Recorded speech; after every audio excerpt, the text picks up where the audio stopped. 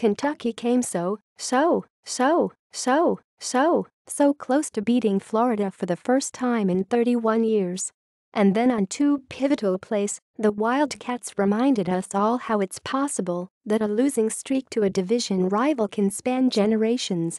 Two unfathomable mistakes, a blown coverage that gave up the go-ahead score, and a holding call that scuttled one final chance to respond, sank Kentucky in a 28-27 defeat that may be more painful than the 30 losses to Florida that came before it combined.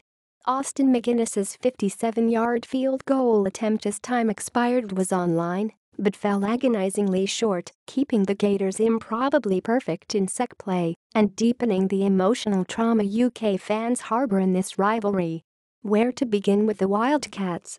Start with the defense, which had Florida searching for answers for most of the night and prompted head coach Jim McElwain to bench starting quarterback Phillip Franks for Luke Del Rio after 2 3-and-outs to open the second half.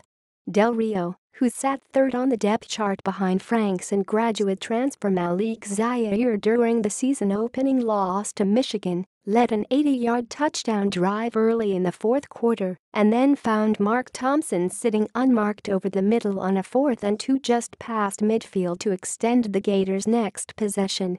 Another fourth down conversion got Florida into the red zone with less than a minute to go.